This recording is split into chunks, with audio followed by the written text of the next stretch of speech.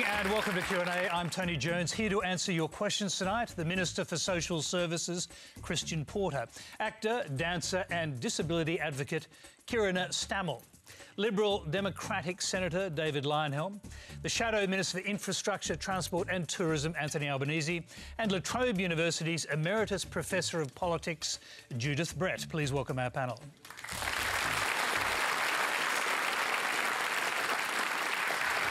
Q&A is live on ABC TV and radio at 9:35 Eastern Standard Time. You can also stream us live on iView, YouTube, Facebook and Twitter Periscope. Well, our first question comes from Tallis Hayden. The recent terror activity in Manchester and London has dramatically increased the threat to nations around the globe, including Australia. Some are now suggesting harsh new preemptive detention laws for use against suspected terrorists, even without definitive evidence of jihadist activity. Does the panel support these laws that could possibly save thousands of lives, but might jeopardise the freedom of potentially innocent suspects? Christian Porter, start with you. Well, Tallis, it's a very good question and there's a lot of theory in there.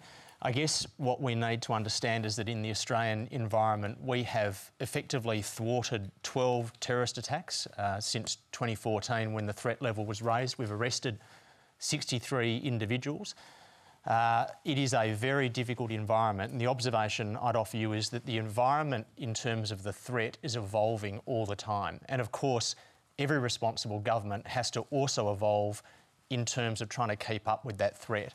So we constantly look at a range of issues, legislative, in terms of administrative and procedural issues around how you respond on the ground. That particular issue was one that is now getting some public thought and attention, and of course that's something that we will give some due consideration to. But you also have to respond cautiously, particularly when you are talking about fundamental freedoms. Christian, you've obviously had advice from some of your cabinet colleagues on this hostage incident in Melbourne tonight, in which 2 people were killed. Do you believe, does the government believe this was a terrorist incident? Look, I mean, not much is served by having members of the government sort of give running commentary on things that are so fresh. I have received some briefings from one of the National Security Advisors in the Prime Minister's office. Certainly the information I've got is that a terrorist relation to what occurred in Melbourne is certainly not being ruled out at the moment, but I couldn't say much more than that. One thing we know is that evidently, it's been reported now at least, that Channel 7 received a call from the suspect, allegedly, who said this is for IS, this is for Al-Qaeda. Is that the extent of your intelligence, or is something known about this person? Look, nothing is served by me going into information that I've received, but certainly the Victorian Police are not ruling out this incident being terrorist-related. Again, just a very quick one on the question that we had up there. It's just before we go on to the other panellists. Do you think there is a big constituency in this country, a powerful constituency in your own party for tougher new terror laws? Well, I think you have to constantly reassess what you're doing, not only on the legislative front, but in terms of how you have interface, obviously, between armed forces and tactical response groups on the ground. I mean, one of the good things about the way in which we respond in Australia, and I might just also add that Anthony's here, this has been an issue of some bipartisanship, the way in which we've amended legislation to deal with foreign fighters, the way in which we've looked internally at our own procedures and responses. And if you look at the inquiry into the Lindt Cafe siege, we are a country who is absolutely transparent and we scrutinise ourselves in our responses. So I think that that is something that we have to constantly do as the threat evolves. But again, legislative responses have to be looked at carefully, cautiously, but of course you need to be robust and you need to maintain, to a large extent, the bipartisanship that we have maintained across the 2 major parties. Let's hear about that. Anthony Albanese, would Labor back tough new terrorism laws of the type that Theresa May is now demanding in the UK? Well, what we won't do is make policy on the run. One of the reasons why we've been successful, as Christian said, is because we've acted on the basis of proper advice from the appropriate authorities, from the security agencies. We've been through a process whereby legislation has been examined with a great deal of rigour. The government's been prepared to change its legislation on the basis of making sure that we achieve, of course, two objectives. The first objective, and the primary objective of government, not a particular government, but government as a whole, is to keep Australians safe. But the second objective as well is to remember that you don't win the struggle against totalitarian fascism of whatever variety, be it Islamic terrorism or any other, by completely giving up your freedoms. So you need to get the balance right. So can I just interrupt you Judith, for a moment? Are you suggesting that you would be wary about new control orders? I'm suggesting, Tony, with respect... Let me just finish the point, though. No, with respect, Tony. Yes, go ahead. What I'm going to not do is get a question on Q&A without notice. That's exactly the point. That leads to bad decision-making. What we need to do is to examine precisely what's required, act in a sober fashion, particularly as well. We need to be cautious in the wake of a catastrophic event like occurred in London or in Manchester, of immediately saying, we need to do this right now. We need to make sure that we act appropriately and correctly. We're doing that. We're doing it as well in a bipartisan way. And quite frankly, we've been pretty successful. OK. David Leyonhjelm, what Theresa May is actually talking about is introducing new control orders targeting people who have not yet committed crimes but who are suspected of terrorist activity. Can you imagine something like that happening here? We have them here. We have control orders, and I was rather unhappy about them. I prefer that to preventive detention orders. It's sort of like being on bail or parole, but you haven't committed an offence yet. I'm very unhappy about both of them, but preventive detention orders, I think, is an order of magnitude worse.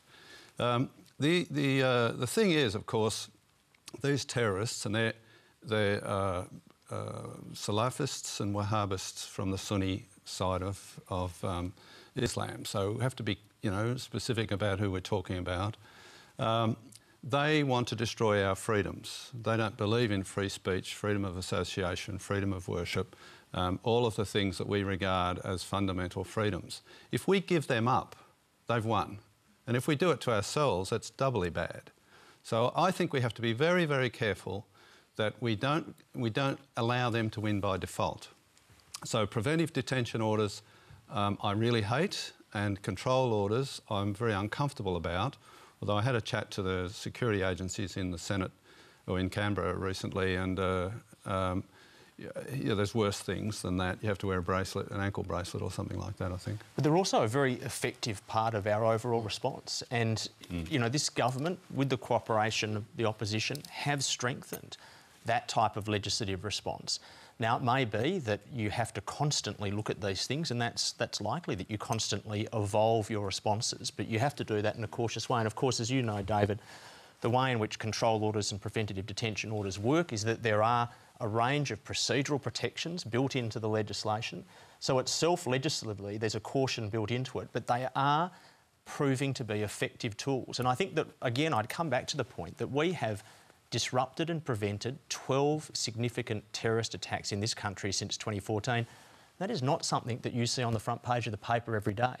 But that's done through parliamentary process, appropriate legislative responses, outstanding intelligence and law enforcement agencies.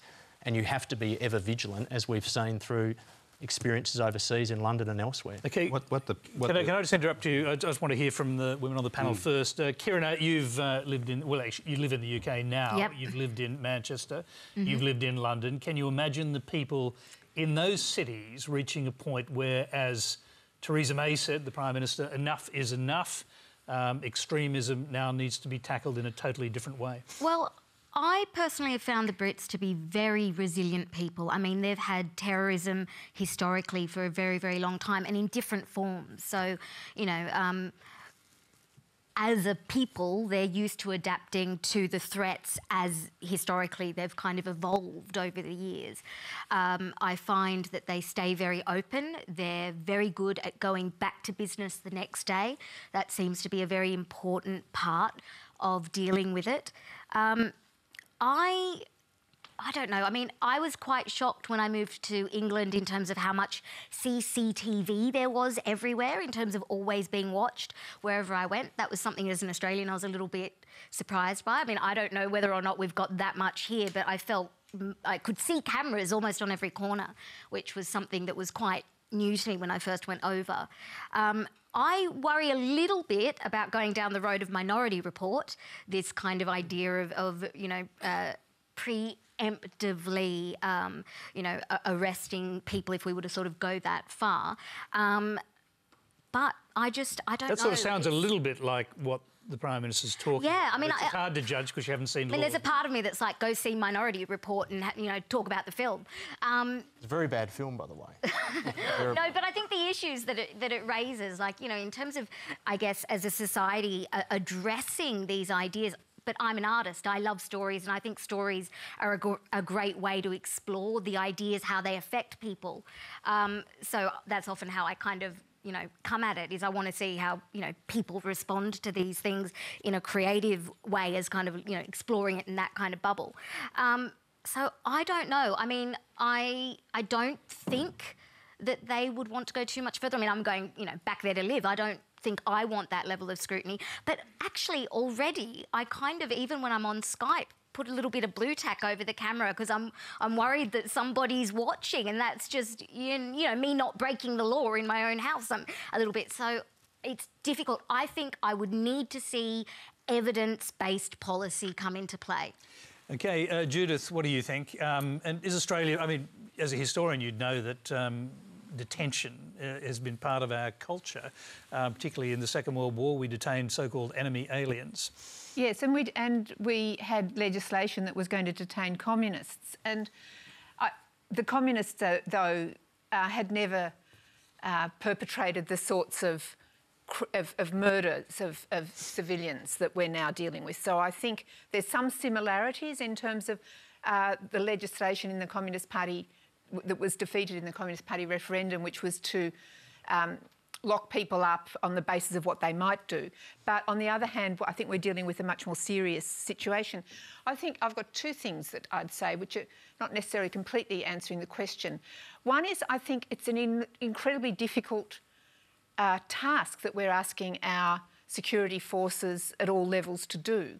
And I think as civilians, we have to accept that actually they're not going to be 100% successful all the time. It seems to me it's when you've got these, in a way, lone wolves or lone wolf packs, that it's really extremely difficult, and we mustn't blame them when attacks happen. I think that's really important.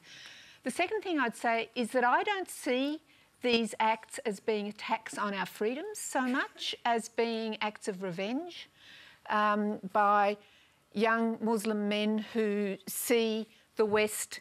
I mean, I think until this political situation in the Middle East is sorted out, we're going to have to live with this, because they see Muslim children being killed. Now, terrorists are killing Muslim children as well.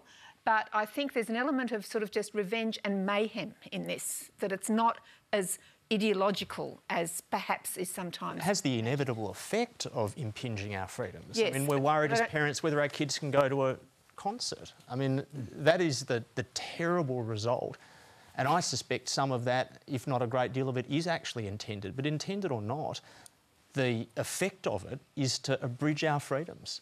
Yeah, David, I cut you off before, so a chance to jump back in if you want. Yeah, well, I was going to say the security agencies have told me that the control orders have a behaviour modifying effect on some of the people who are subject to them. And I also was going to add in that I think we have to get over this idea of thinking about people in groups. It's individuals who commit crimes, and the focus of the police and others who are responsible for keeping this sort of thing under control has to be on the individuals with the ideas and the theories and the inclinations and tendencies towards violence. Now, that's, they did a survey in the UK recently and surveyed I think all the Muslims. I'm not sure whether it's split into Sunnis and Shias, but they found out 4% of them harboured violent thoughts and were sympathetic to the kinds of things that ISIS does. Now, if they can identify those people, then at least they can watch them a little more carefully than they can watch my mother or my sisters or you or me, that sort of thing. So I think it's focusing on the people that really matter. Again, the same thing goes in general security overall. I don't think that's right either. I mean, individuals perpetrate crimes, but what we've seen in Paris with public open space offences, recently in London, is highly organised networks of individuals, both in terms of the way in which individuals are radicalised, but also the way in which offences are perpetrated. I mean, these terrible criminal deeds are perpetrated by highly organised, sophisticated groups. They manage to get weapons, whether they're edged weapons or trucks or semi-automatic weapons, as was the case in France. I mean, our intelligence agencies are dealing with a very high level of sophistication and organisation, both in the radicalisation element of those offences, but also in the way that they play out on the ground. And would this government be prepared to, as Theresa May is calling for, rein in the internet, regulate it globally, work with big internet companies, put pressure on them to close down all the extremist sites? Well, I think that the British Prime Minister's made a very valid point, and I think that our Prime Minister today has endorsed the fundamental notion that there is too much carriage, voluntarily by services like Google and others, of hatred on the internet. Now, whether that be Islamist extremism or anti-Semitism, if you operate the carriage service, surely you must bear some responsibility, at least at an ethical level, to ensure that you are not carrying that sort of hatred over your communications network.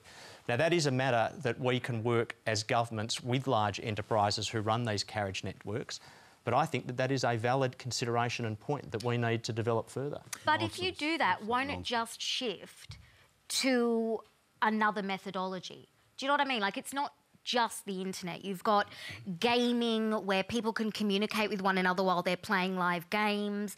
You've got lots of different ways of actually communicating across, you know, globally, these networks. There's a level on which I actually feel like you can't police everything. It's actually impossible. I mean, you know, there's so much data out there that it's actually potentially really overwhelming, that there's something where I would like to see if a focus slightly shift maybe on trying to prevent the circumstances, you know, which kind of breed people that are resulting in, and angry and unable to... That's exactly what Theresa May said is happening, of course. These sites are breeding extremism. Are they? I mean, I'm sure that they are to a degree, but I also think that there's a level on which that, you know, they're the meeting places that these, like, I don't know, it's, for me, I'm wondering if it's a little bit sort of chicken and egg where, you know, yes, they're using these sites, but is it also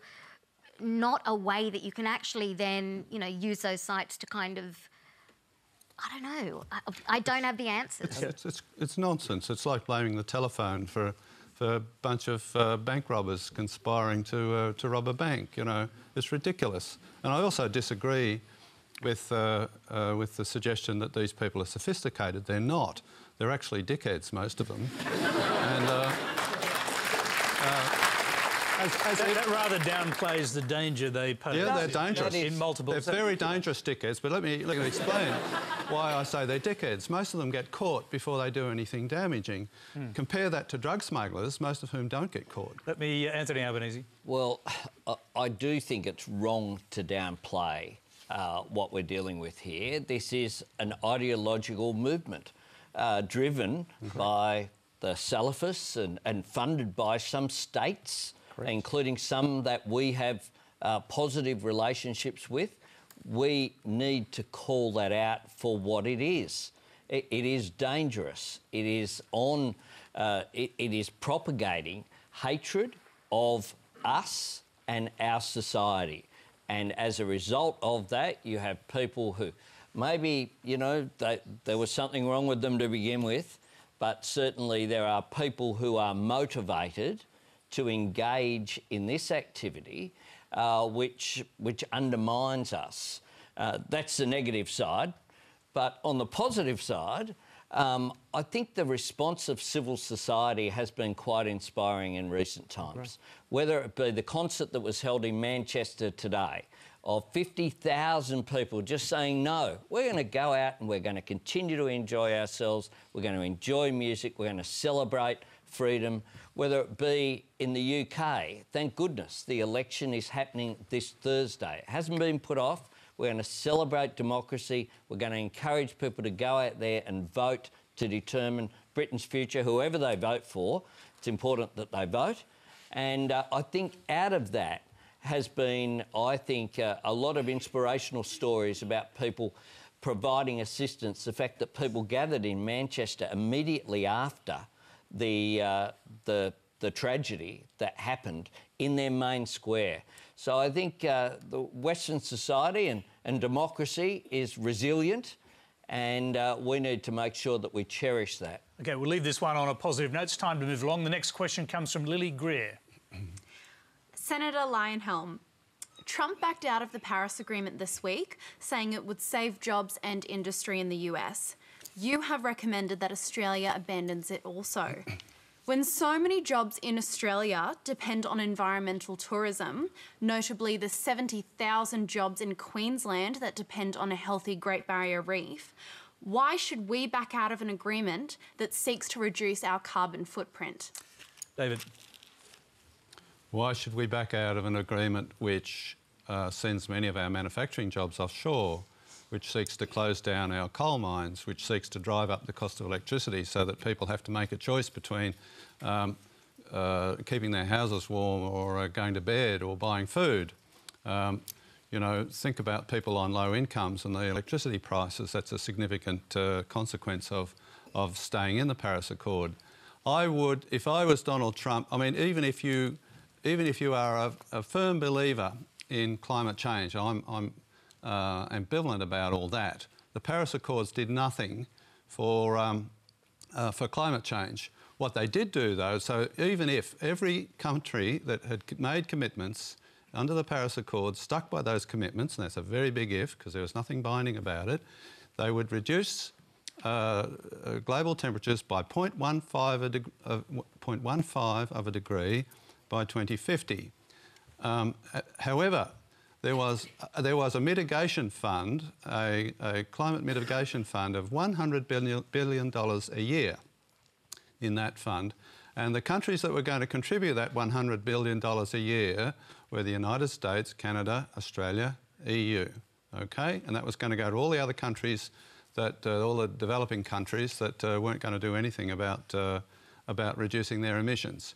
I would have pulled America out if I'd been Donald Trump, and I think the best thing for Australia is to pull out too. Now, I'm not suggesting we wait, we do it right now, but there will be a steady parade of countries leaving the agreement once they realise there's no more money to come. Thank you, David. Christian, you've made a commitment. The government appears to stay in the Paris Agreement.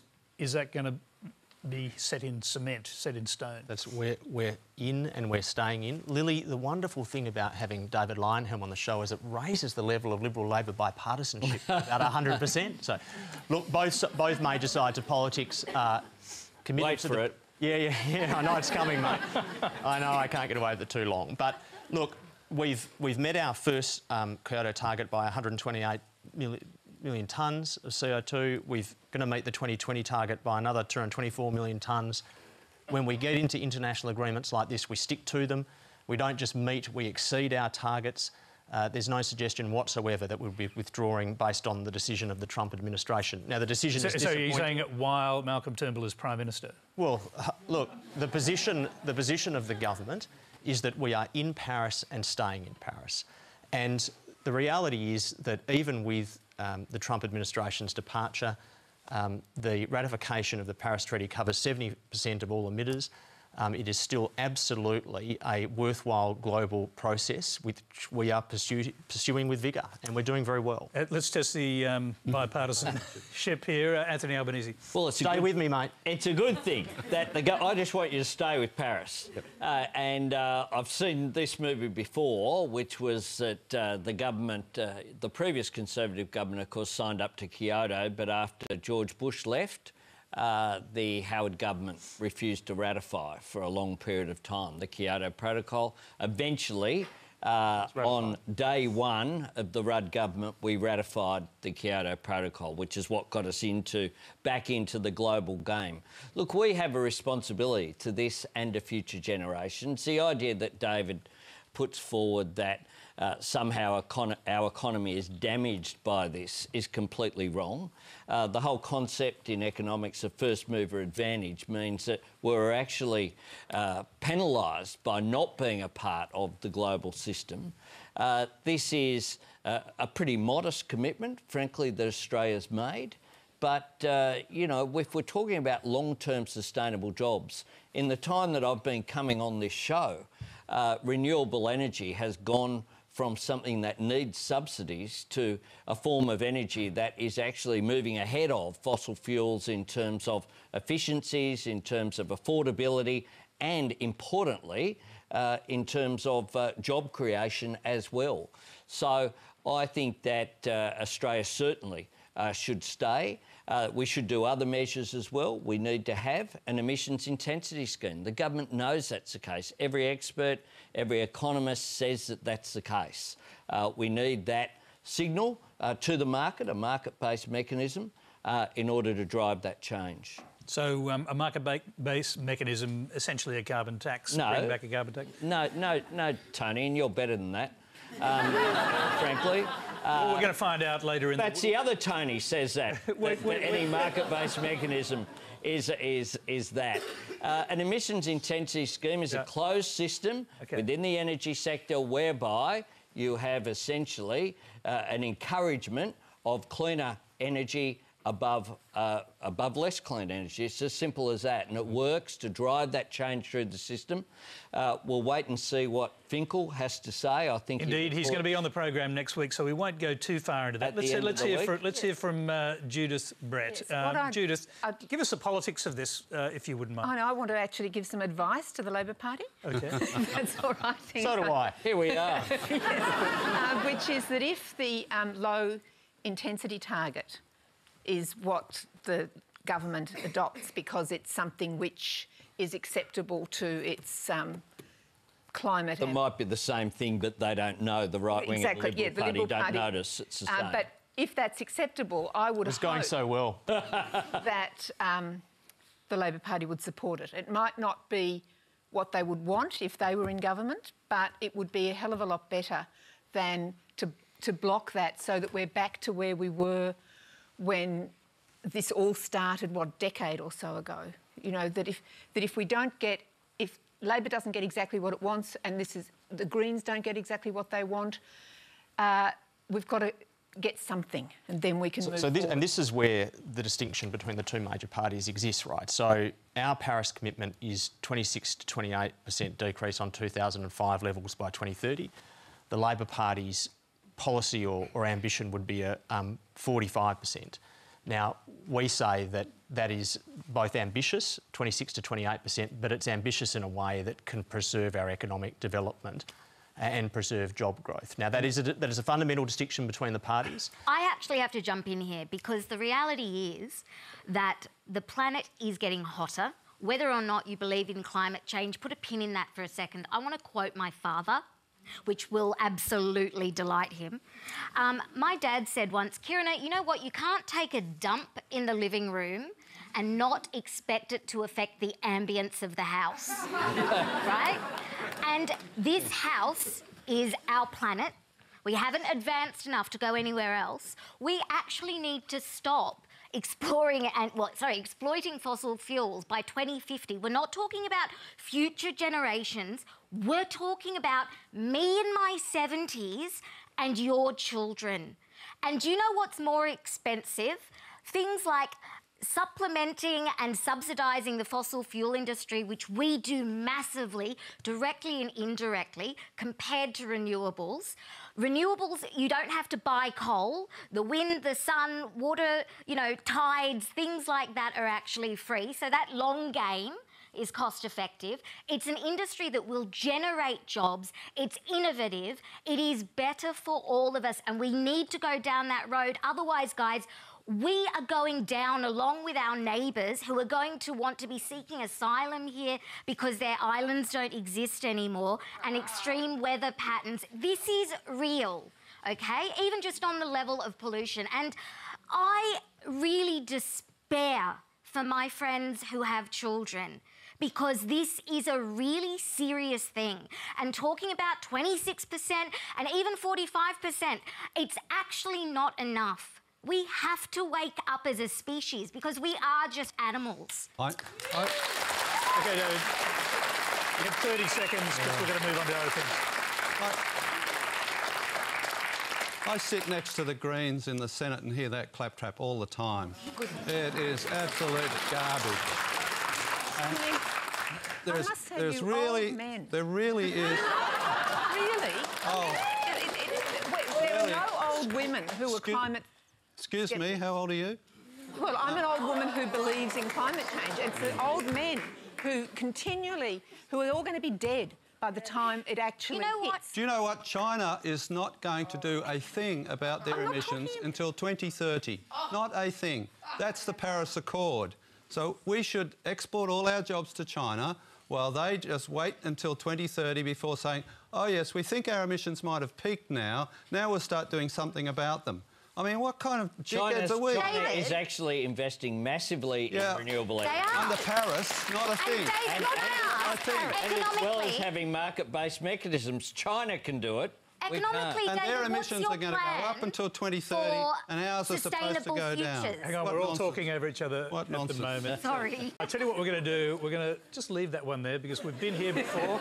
We know how it ends. It doesn't end. The next question's from Charles Redhead, a very different subject. Good evening. I'm 14 years old, in Year 9 and live in Sydney.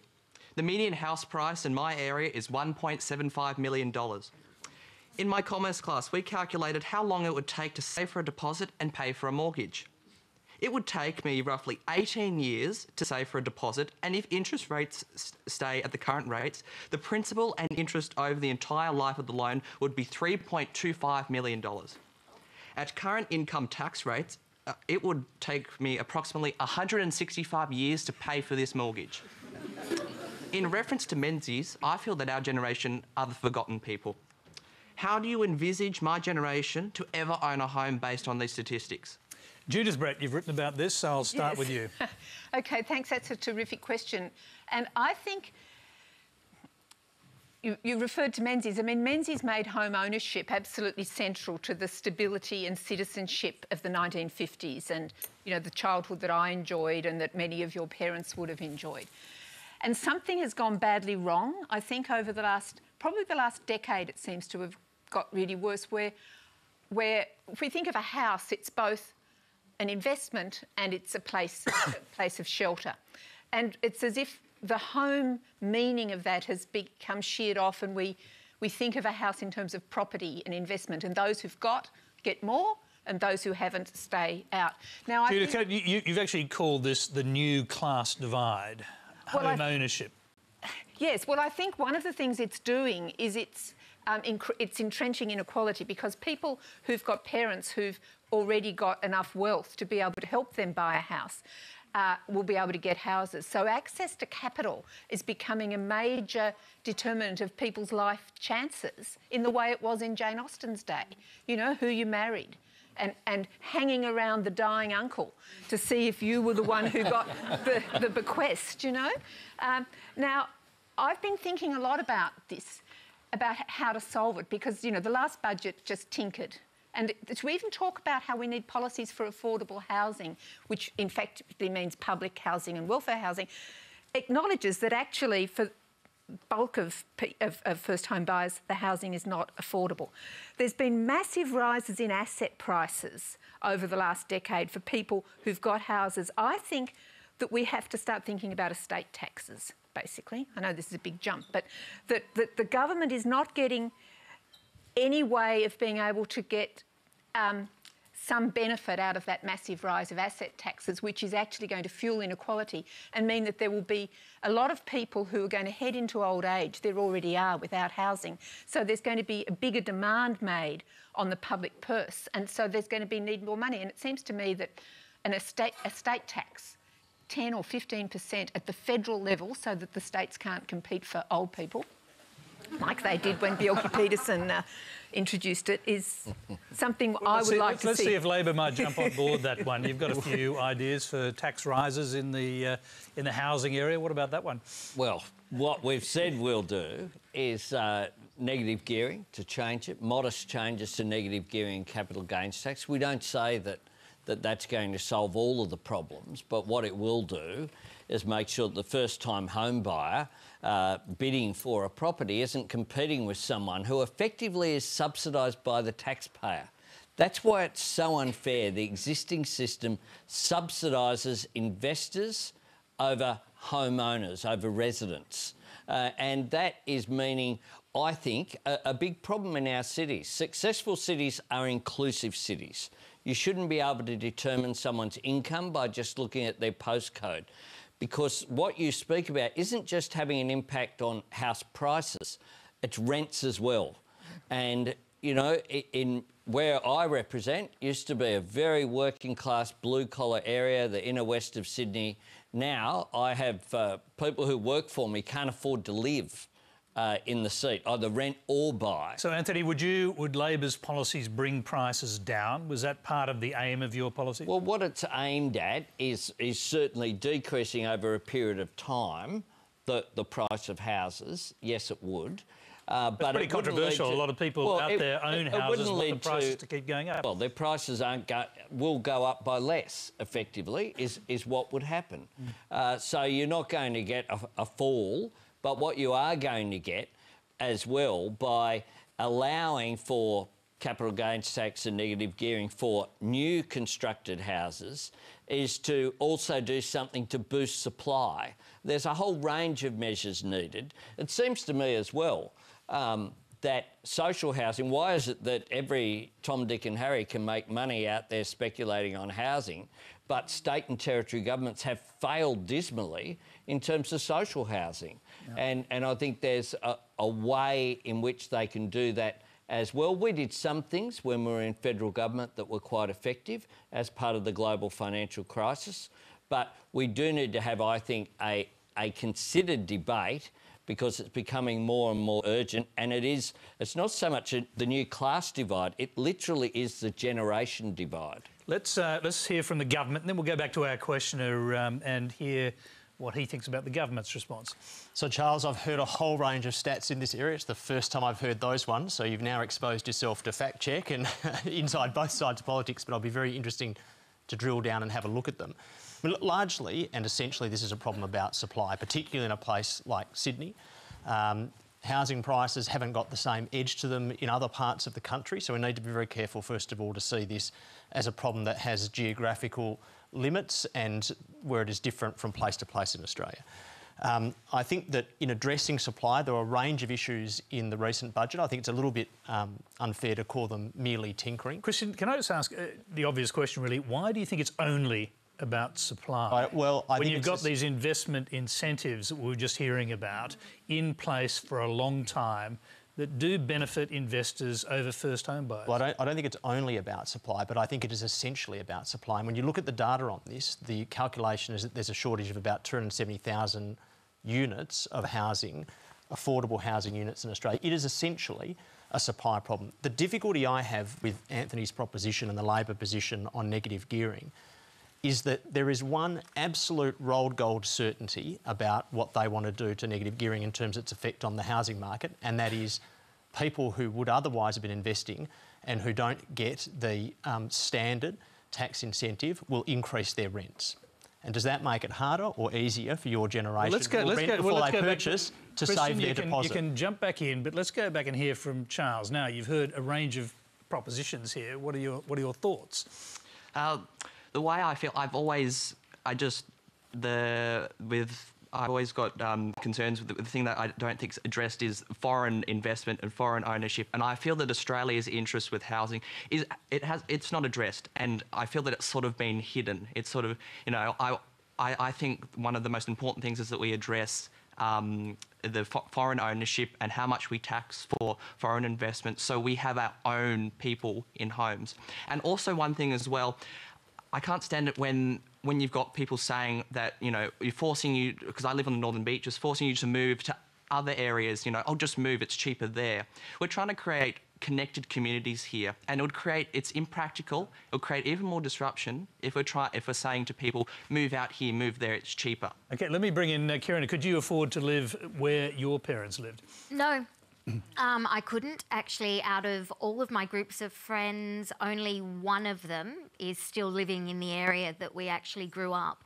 Everybody has moved further and further afield. Actually, my sister's gone all the way up to Tamworth. Another has changed state. As a disabled woman, being able to afford a property that's appropriate for my needs in my area is, forget it. It's you know, completely out of my reach, to use a pun. But I really do think that we perhaps actually need to question home ownership as an investment at all, because it's a resource, and it's a finite resource to a degree. So I worry in that I've seen London, for example, multi-million-pound properties empty because they've been bought as investment properties, nobody's living in them.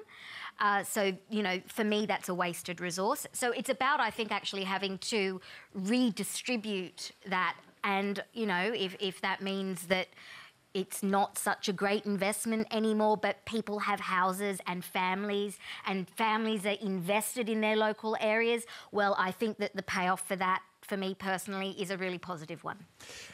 David, what do you think? I mean, there's a range of possibilities here. Labor wants to rein in negative gearing and the incentives from capital gains. We've heard another proposition from Judith about taxing people at death, I think it was. No, don't call it a death tax, call it an estate tax. Estate tax. Even though it's a death tax? No, well, it's not really, because the person's dead. It's a tax on the estate that is going to their Well, heirs. you know what? That was gotten rid of in the 1970s, and yes. it had terrible results where widows of a deceased husband were forced out of family homes because they couldn't afford the death duties. It can be designed. We've been down that road. OK, I was trying to bring David in here to get his opinion, but I think we've figured out where you're at there. Go ahead. Yeah. Well, the housing prices of anything really are a function of a market. There's demand and there's supply. Mucking around on the demand side, so rules on foreigners and rules on first home buyers and rules on negative gearing and all that sort of stuff affect the demand side. So you can play around with that. But Christian is fundamentally right. There is, in Sydney in particular, and to a lesser extent Melbourne, there is a shortage of supply. And why is there a shortage of supply? Two reasons. One is the planning rules are very restrictive. It's really quite hard if you want to build a house or units or townhouses or whatever to get approval. Councils are very anal about approving them, and it can take a long time, take a lot of argument, and raises the cost significantly. And the other thing that's affecting it on the supply side very substantially is that the state governments have control over land release for new suburbs and new areas and things like that. Landcom in New South Wales, for example, used to be just told release land. Now they're told release land at a profit.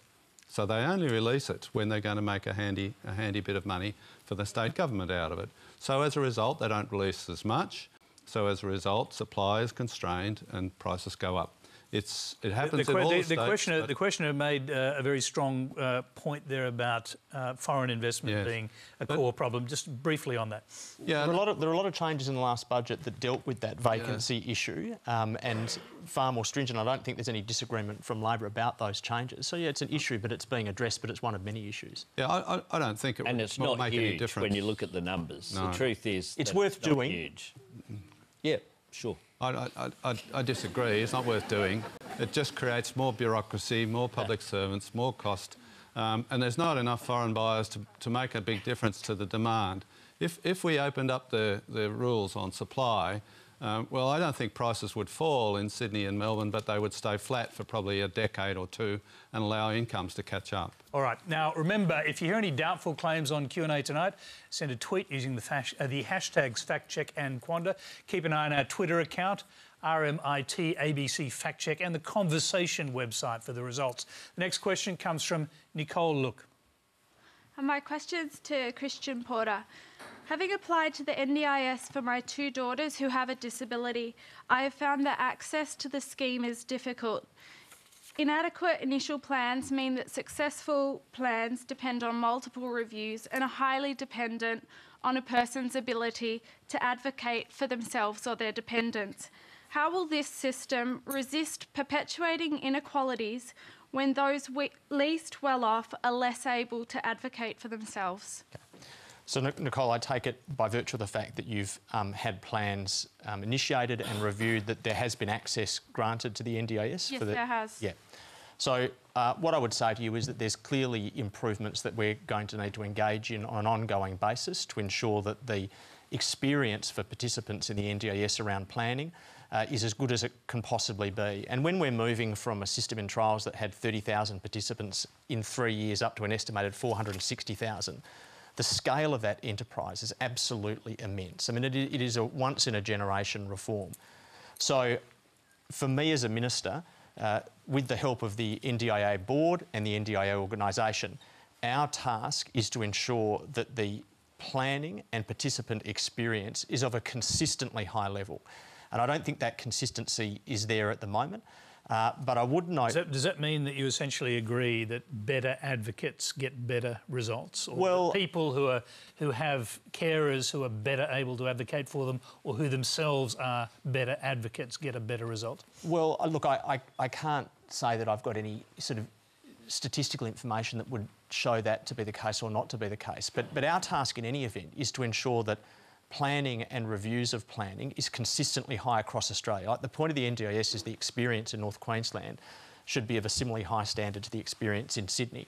What I would note, though, is that planning and then reviews of plans is an integral part of the NDIS, because the whole point of giving sufficient resources to a person with a disability is to improve the situation so that needs will change over time. Now, there might be very significant improvements, and what we've found with respect to the first review of the first plan is that I think the statistic was that in more than half the occasions the amount of the package actually increases, but in other instances over time the amount of the package will decrease. So it is a massive social enterprise, a logistic and organisational feat. We are working very hard at it. I don't pretend that every experience is perfect. Christian, can I just quickly go back to Nicole, our questioner? Are you actually saying that you've personally had problems, or that you're seeing potential for problems for people who are less well able to advocate for themselves? Both. I feel as though it's a very hard fight to get what is needed. I believe in the system and I believe in the premise of it, and I'm grateful for what support we have, but I feel as though we have to fight very hard to make sure that those needs are met. And I see people who I know of who don't have strong advocates, and their needs are less met than what my children's needs are. Christian, can I just hear from Kiruna here, because she has experience of a similar system in the UK? I do. I've seen the system in England, which has been in place for longer. It's a little bit different, and it's sort of broken up into different sections. I have to say over there as well, if you are a strong advocate, you also get the resources, which I think is a very unfortunate way for systems to work, because disabled people are dealing with a lot on a day-to-day basis, and the admin of that can be very daunting and also very emotional. I know personally, when I have to talk about what I can't do, which is what you have to talk about when you're applying for resources, when you spend your day trying to do the things you need to do, it is so hard and so emotionally challenging to honestly say, do you know, I find this a bit difficult, because you have to essentially, throw yourself a pity party, which is true and honest, but you can't dwell in it, because if you dwell in it, you wouldn't get out of bed in the morning and live a life. So it's a really difficult balance to strike. So I'd say across the board with every bureaucratic system, that's been the case. I'd be interested to know how actually, you know, you guys are planning to get feedback from the people that are using these services so that this can be addressed. Because one thing actually that Australia has got in its favour, rather than the UK system, which is just that it's older, so it's had a little bit more tinkering, and it's got, unfortunately, it's been damaged recently by politics and political agendas. What Australia's got that's actually a bit of an advantage is, because this is kind of a new system, it can be built better and actually built in a way that the bureaucracy could be more efficient. Let's hear if the government... Yeah, Kiruna, you're exactly right. So, for instance, what the new NDIS board has done is, after the first year of transition to full scheme, they've gone out and interviewed a whole range of actual participants who've had the on-the-ground experience that you've had, from start to finish through the planning and review stages, so that we can learn from the process. Because, of course, it is a very new process now being rolled out at scale. But there is a central tension here on the part of government to make sure that reasonable necessary supports are what is objectively the reasonable and necessary support. You would have seen that front page of the Daily Telegraph here that suggested that the NDIS is funding horse whispering, which is just utter nonsense. But there will always be the tension between generosity and stringency in the planning process, and part of that is maintaining the very high public confidence that we have in the NDIS. But yes, we are constantly reviewing, constantly looking at what we're doing, and this will just get better and better as time goes on. Kiruna, just give us for the audience here and for the broader audience, just a quick sort of assessment as to why it's a good social investment. OK, so quick crash course in disability studies. I identify as a disabled woman. I know some people will go, oh, but you've just got dwarfism, you're a bit small, you're not disabled. To that, let me just quickly shortcut it. How would I make a cup of tea in your standard kitchen in your house? Okay, so obviously I have access needs.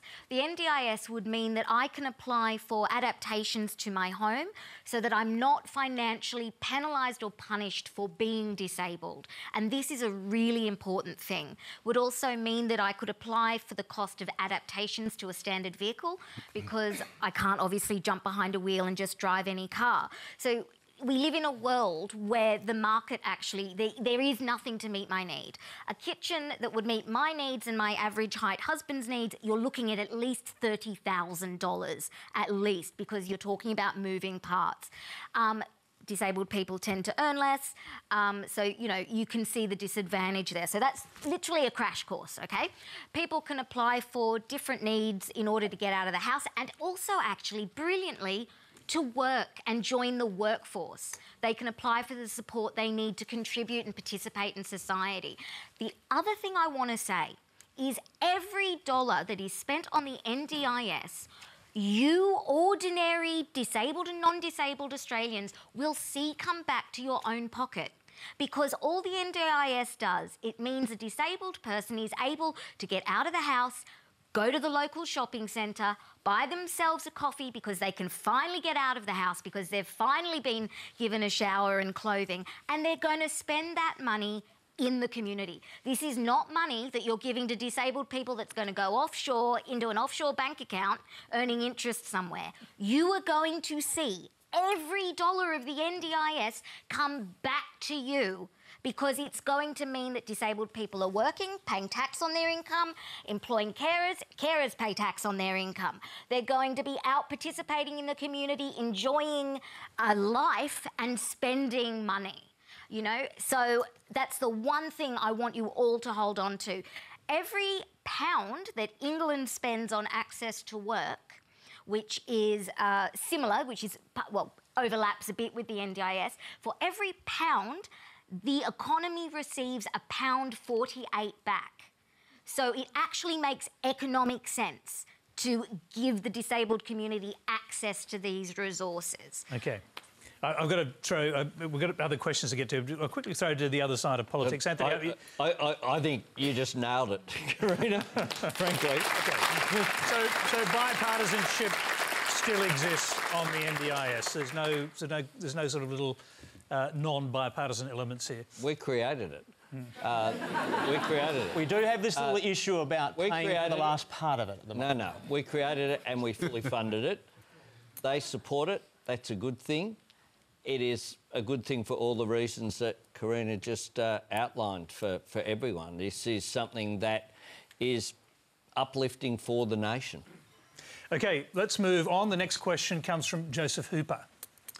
So the budget revealed plans to introduce a drug testing trial for 5,000 people claiming New Start and youth allowance payments, with those failing being put onto a cashless welfare card and having their welfare payments quarantined. Is this a strategy to vilify the youth and unemployed to draw attention away from the lack of jobs and growth the government has promised? David, I'll start with you on this. So drug testing for welfare recipients. Good one to start on, yes. So I'm a libertarian. The Liberal Democratic Party is based on libertarian principles. Our view is mainly don't mess with the way people spend their money. The question is welfare, are you entitled to put conditions on welfare?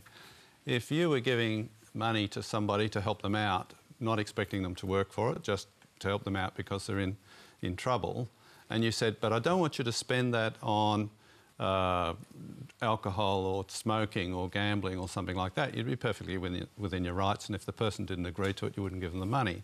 So I don't have a problem with the government acting as the intermediary between those of us who contribute via our taxes and the recipients of that money, saying, putting conditions on the receipt of that money as long as they're not working for it, because then it becomes entirely without condition. So I don't mind putting conditions on welfare. Now, so the question is then, should you put conditions such as drug testing on the receipt of the dole, unemployment benefits? I have trouble with that unless the drug is affecting their ability to get a job. I really can't see how marijuana, for example, unless you turn up to an interview stoned, I can't see how it would affect your ability to get a job. And in any case, we are now on the point of, or starting to very slowly, far too slowly, using marijuana for medical purposes. So what happens if you're taking it, to control pain or epilepsy or something like that? You're unemployed, you fail a drug test, you lose your benefits. The only drugs that I think would fall legitimately into that category are the ones that would prevent you from getting a job. OK, Anthony Albanese. Well, I'm concerned about the motive, essentially. Is it a good thing that people are encouraged to get off drugs? Yes, it is. How do you do that? Rehabilitation, programs, intervention. Is there any funding for it arising out of this, or is this just another, Well, it's a pilot program, so you presume that if the pilot goes well, there'll be funding. Well, the funding should be there from the beginning, I would have thought. This came from nowhere, and this government does have a bit of a track record of vilification of people who are receiving welfare benefits, and I'm just concerned that this is the latest instalment of that. And so we'll look at the detail of exactly what the government has planned. It hasn't put it all out there yet, and examine, I guess, how fair income it is and whether it's actually about improving the lives of people who are on welfare and enabling them to get a job, or whether it's just another instalment to say, oh, well, if to press those buttons, if people are on welfare, maybe there's something wrong with them. Maybe it's because they're on drugs. Let's hear from the government. Minister, is this just pressing buttons? Well, it's absolutely about trying to identify underlying problems that create barriers to employment and improve individual lives by transitioning people into employment. And very different from what happens in similar things in the United States. On a first positive test, yes, there'd be income quarantining using card technology. On a second positive test, you'd be assessed by a medical professional that we would pay for, the government in DHS, and they would devise a treatment plan, and your obligation would be to follow the treatment plan. The point of that is that we absolutely know that rates of drug use amongst unemployed are 2.5 times higher than amongst employed people. The idea that drug use doesn't create a barrier to employment is utter nonsense. For a start, a whole range of employers... There's a bit of drug use in the eastern suburbs amongst employed people in this city, though. I actually have an idea. Why can't you suggest, why don't all the politicians in Parliament do a drug test, as long as this policy is there in place for welfare users? Why don't you guys lead by example? I'm very happy to take a drug test, right? But that decision's not up to me. But look, the fact is that we know that drug and alcohol misuse creates significant barriers to employment. And I tell you what, being in charge of the system happens at the moment with people who use drug and alcohol, and it creates a barrier to employment. We box them up, we pay them a welfare check, and we don't do anything for them. We do not assist anywhere near enough, and we have an almost don't ask, don't tell policy where we do not identify and assist people. So this is a trial for 5,000 people in 3 locations around Australia, designed to try and identify those people whose drug and alcohol misuse is creating a barrier to employment and actually do something about it for the first time. But let me assure you that what the system does now is it sets and forgets you if you've got a drug and alcohol problem. Last year, the number of people using drug and alcohol as an excuse for not turning up to something like a job interview increased by 130% in a year, right? That is not in the best interests of people inside the system. So you identify, you assist, and you do this in a way that is not about stigmatising or vilifying anyone. And the fact is that a whole range of employers in Australia require you to be drug-free. So if you want a job at Linfox or any transport or construction or mining company, the fact is that you'll have to take a drug test. OK. And when you take that drug test, what happens then if you prove positive? You lose welfare, your life gets worse. We're not taking welfare off anyone, right? Okay, so on a first test, we quarantine. To get better or into rehab. Like, all you can do is have an open door policy where people can walk through that door when they're ready to walk through that door. And I believe as a society, it's our job to support people until they're ready to do that in the hope that one day they will. I mean, to me, this is one of the worst ideas I've ever heard. I'm sorry, but I really think that it is daft. You don't accept there's a kind of reason to it, that it's a progressive thing? No, because I don't believe that essentially this kind of punitive justice is how you deal with drug and alcohol issues. I mean, they're symptomatic of so much more and such bigger deals. Like, I would much rather see... But it's actually not punitive. We offer you more services if you test positive. No, those services should be there. And what the research shows is that if you mandate treatment... should be there so that you can self-refer. OK, guys, so we've got to get to one last question. I think we've heard the 2 different perspectives of that. There's time for one last question. It comes from Steve Rafters. Hi there. This is a question to the panel, more so to Anthony. There's a saying that don't let the perfect be the enemy to the good. So with your comments regarding the recent budget, were you stepping up to be on the side of the good and instead of the perfect? Anthony. Well, that was a rather obscure question, but... almost Delphic. We're getting sort of into philosophy now. I don't think so. It's based on the fact that you had a fundamentally different response to the budget than your leader. It's as simple as that. No, well, one of the things that characterised my speech, which characterised my political speeches over 20 years, is that I'm positive in outlook. So I think the history of Australia is that Labor puts forward a progressive idea. It's resisted initially. Eventually, because of mass support, concepts like Medicare, you know, Medibank established by Whitlam, abolished by Fraser, adopted by Hawke, now undermined, but they say that they support Medicare. What I said in that speech was that along with Medicare, the NBN, compulsory superannuation, a range of things that they now say they support, they are saying they support the NDIS, good thing. They're saying they support needs-based education, good thing. They're saying they support public transport. The difference is what I also said, though, the second sentence, was that they're not putting it into practice. So it's great that Malcolm Turnbull, I've said this a lot of times, it's good we have a Prime Minister now who supports engagement of the Commonwealth in cities, including support for public transport. It's great that he rides in it and takes selfies on public transport. It's a pity he won't fund them. That's the problem. Okay. And that's the gap. It's like the NBN, they say they support the NBN, but it's a copper-based broadband system rather than a 21st century solution. And on all of these issues, the investment isn't there. Needs-based education is a good thing that they say that's there, but why is it that you're not getting the investment that's required, which we provided when we were in government? Judith, what do you make of the contrasting responses to the budget, say the Shorten and Albanese responses? I've just finished writing a biography of Alfred Deakin, who was an early Prime Minister, and he always said you've got to put policy before party. And it seems to me that that's what the electorate, the citizens, are desperately wanting both sides of politics to do at the moment. And that, for example, just to take one example, the fact that Labor is not prepared to support the needs-based system that has been introduced. It may be imperfect, maybe they would fund it better, but I think it's just extremely disappointing that they're whipping up a sectarian ghost again. And that's why I was asking before about the the lower emissions target, which is not what Labor would have introduced, but at least it's a step along the way.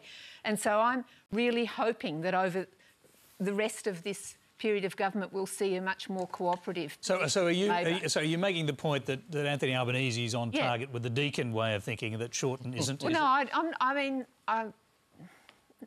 I would hope that Shorten would become on target too. And that Shorten would... I mean, I actually think his approval rating would go up if he stopped being so whining and negative and actually,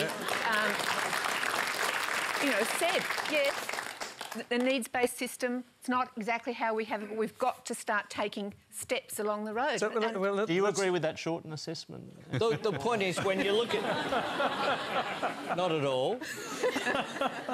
And look, most people who commented... not the government. Most people who commented on my speech haven't read it.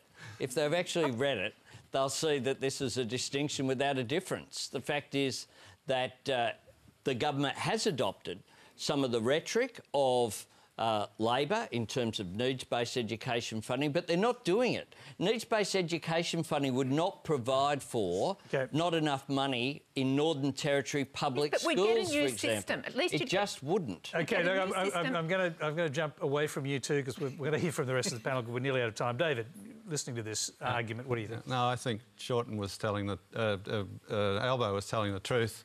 It's a story of Labor having won. It was a Labor budget. Higher taxes and no serious attempt to reduce the deficit is Labor victory. And, I think it's a shame. We've got no real choice in the country anymore. You're going to have to vote for the Liberal Democrats. So, Christian, well, it sounds like you've completely crossed the floor and sort of tried to push Shorten. I mean, we are grinding our way back to surplus. There are still a range of savings measures, no doubt. Many of them will be challenging. No, but what about this notion that you just delivered a Labor budget? Well, here's something that I think is utterly emblematic about the budget, which we've spoken a lot about the NDIS tonight, right? In 2020, there is a $4 billion funding gap in the NDIS, and that grows out cumulatively to $55 billion. And we as a government said that even the most virtuous of programs has to be paid for, and we've suggested a broad-based increase in the Medicare levy of 0.5%. Now, 75% of the shadow cabinet were willing to agree to that. And they're not agreeing to that increase in the Medicare levy because they think that there's no funding gap. There is a funding gap. But the Labor Party could not bring themselves to agree to this simple, fair mechanism to fully fund the thing that we all know should be fully funded and should go ahead. So I think that is absolutely emblematic between a government... Didn't they say they'd fund it by not giving a corporate tax cut? Sorry? Didn't they say they'd fund it by not giving a corporate tax cut? Well, what they've said is that they've got a range of revenue-raising measures.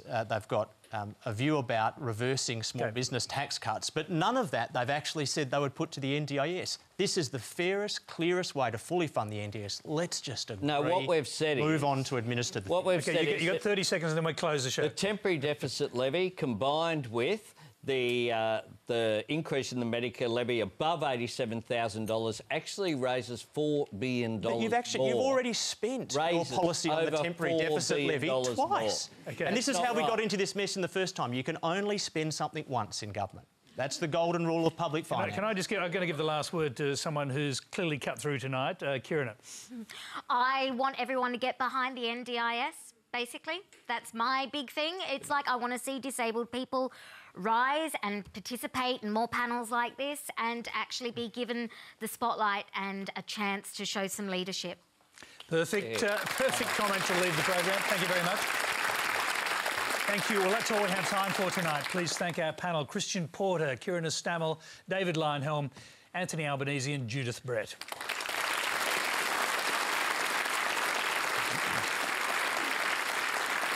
Now, remember, you can continue the discussion on Q&A Extra with Tracy Holmes and BuzzFeed's Australian political editor, Mark DiStefano. They're taking talkback and comments on ABC News Radio and Facebook Live as soon as we finish. Now, Donald Trump may be out of Paris, but Australia is still in, as you've just heard tonight. And on Friday, the chief scientist will report on how Australia should move towards secure, low-carbon electricity to meet its Paris targets. Well, next week, Q&A will bring together the key players when Environment Minister and Energy Minister Josh Frydenberg and Shadow Energy Minister Mark Butler join Chief Scientist Alan Finkel and key stakeholders to discuss this enormous political and policy challenge. Until then, good night.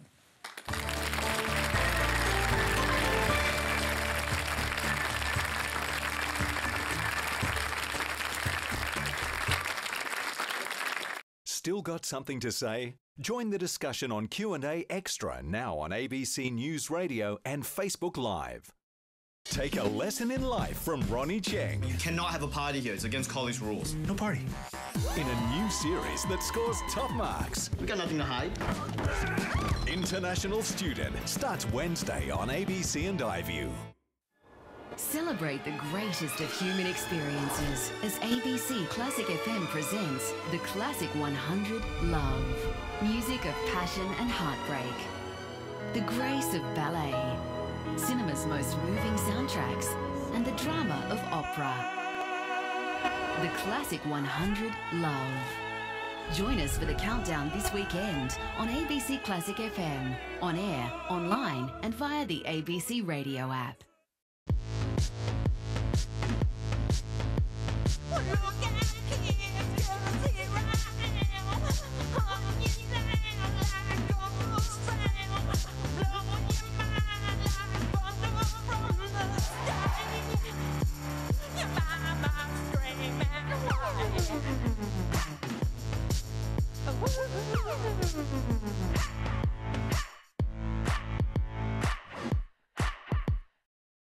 Build that ethical wall very high and